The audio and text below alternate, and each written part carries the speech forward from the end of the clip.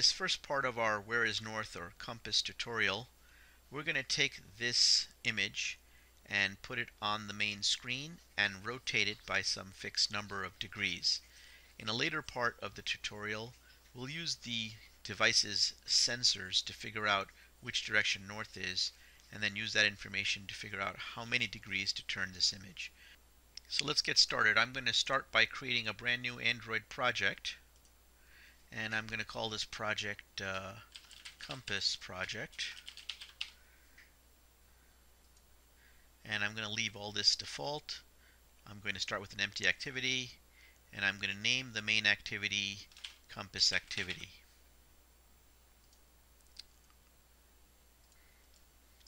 Android has now initialized a new activity.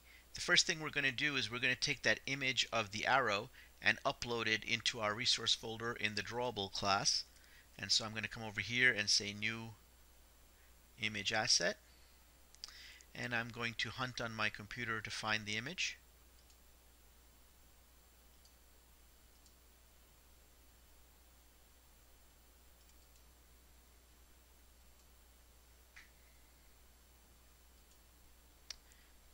And when I upload it, I have to make sure that I don't use any dashes or uppercase letters. I'm just going to call it a simple arrow name here.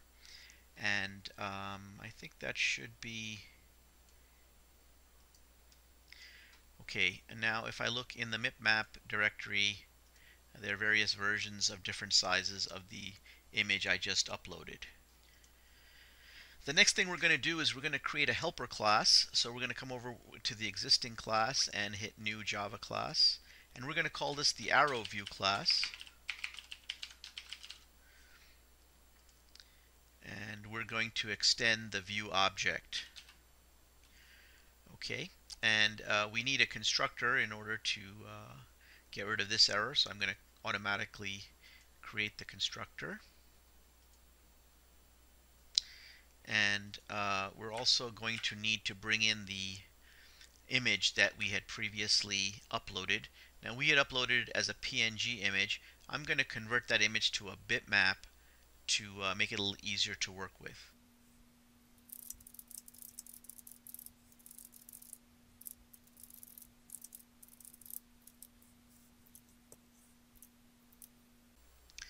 The next thing we're going to do is we're going to overload the onDraw method. I'm going to show you a little trick here. I've got my cursor inside the arrow view class in some blank space. If I right mouse click, I can hit the generate button, and if I pick the override methods, it shows me all the methods inside the class I can currently override. I want to make sure that this A to Z or alphabetize tab is selected, and that allows me to easily find the method I'm looking for. I'm going to look for the onDraw method, and here that is, and I'm going to bring that in as an overrided method right here. Now we're going to do some typing inside this method to write the bulk of our code, and this is going to be used to add the arrow to the canvas. Now when we manipulate the canvas, it's generally a good idea to do a canvas save before we do any manipulations, and after we're finished manipulating to do a canvas restore. And what this does is it keeps the coordinates from drifting inside the canvas. If you don't understand that, don't worry about it too much. We'll talk about this in more detail in a more advanced app later. So what I'm going to do here is I'm going to put in the main code to draw the bitmap.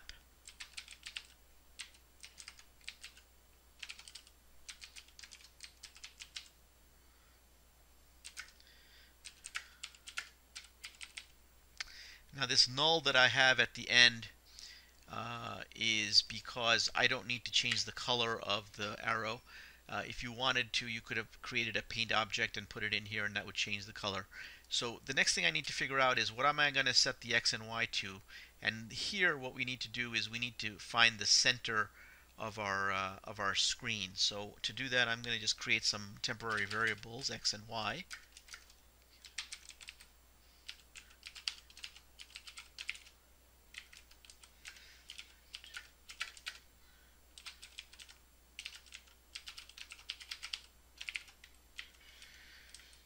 Okay, so this is a pretty close approximation of where the center of our screen is going to be. There's one little problem. If I put it in like this, what's going to get centered is not the image, but the top left corner of the image.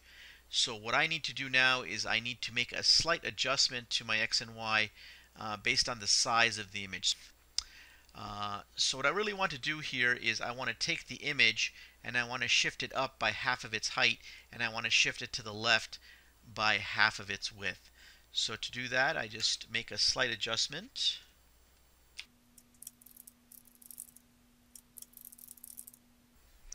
What I've done is I've taken the figure and I've raised it by half of its height and shifted to the left by half of its width. So this will give us much better centering. It's important that the image be centered exactly on our screen. Otherwise, as we start to rotate the screen and the image starts to rotate, it's going to start to drift, and those errors are going to compound. Now let's get back to our main compass activity, and we're going to make use of the new custom view that we've just built. So I'm going to create a instance variable,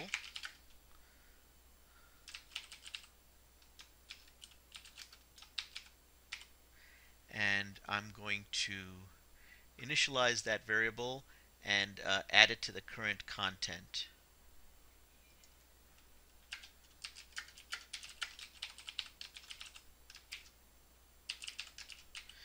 The ArrowView class in its constructor needs the current context, and the only thing we need to do to give it that context is to put the keyword this in the parameter list.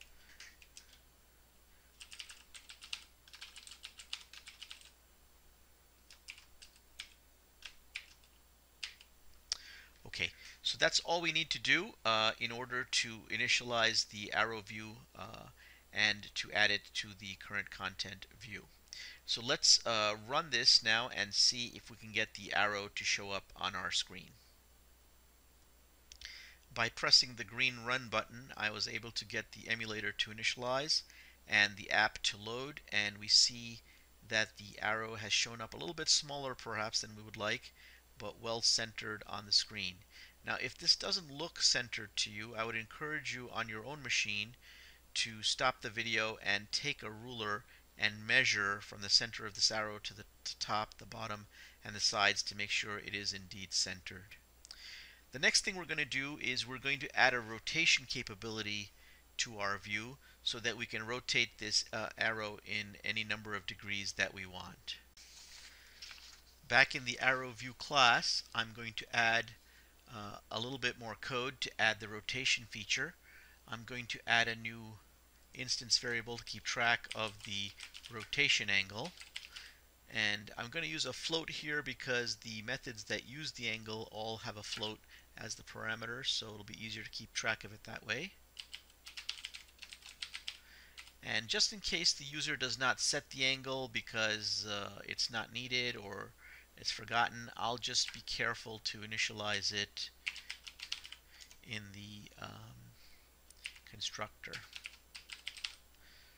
Now, even though I'm going to put in a decimal number here, you might find it necessary to create an explicit cast. Otherwise, this is going to default to a double, which does not automatically convert to a float inside the Android system. And now I need to add a utility function to allow the main activity to set this rotation angle to whatever it wants. Okay, I've gone ahead and added that set rotation angle method, and now what I want to do is in the onDraw method I want to add a line of code that is going to cause the canvas to get rotated. Now, you might be tempted to put the rotation in after you've drawn the map, but in order to see the effects of the rotation, we have to have a draw call after the rotation, and since we already have a draw call here, the most convenient thing is to just put the rotation before the draw. Okay, so this line of code is going to accomplish this feat. I just want to call your attention to the centering that I did over here, which is similar to the centering that I did for the image. But notice that we do not make the same adjustment that we made for the image because we only use the canvas to calculate the center. And why is this? In the draw bitmap, we had to center the image, so we had to shift the image up and to the left by half of its dimensions. Here, we're not centering the image, we're trying to find the center of the screen. So since we're rotating the canvas and not the image, we just need to find the center of the canvas, so we use the canvas dimensions only for our centering. Now I want to test this new rotation capability. So just for test purposes, what I'm going to do is I'm going to hard code the rotation angle, and I'll just make it 270 degrees. And what this is going to do is it's going to cause the arrow, which is currently pointing up, to point to the left. Recall that in most graphic coordinate systems, unlike in mathematics, positive angles are clockwise instead of what you learn in math class where they're counterclockwise. So let's go ahead and run this and see if we can get a left pointing arrow. I've run the app again, and indeed the arrow is now pointing to the left, and it looks like it's remaining in a centered position. So everything looks good here.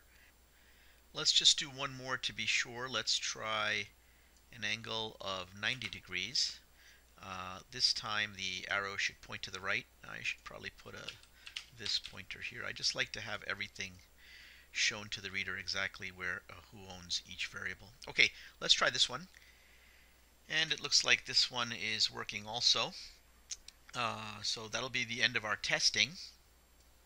I just have to be careful now to comment out this line of code for the next portion of the tutorial, otherwise it'll always get fixed at 90 degrees. And now in the next portion of the tutorials, we're going to use the sensors to calculate the rotation angle and have that call the set rotation angle method and then force a redraw.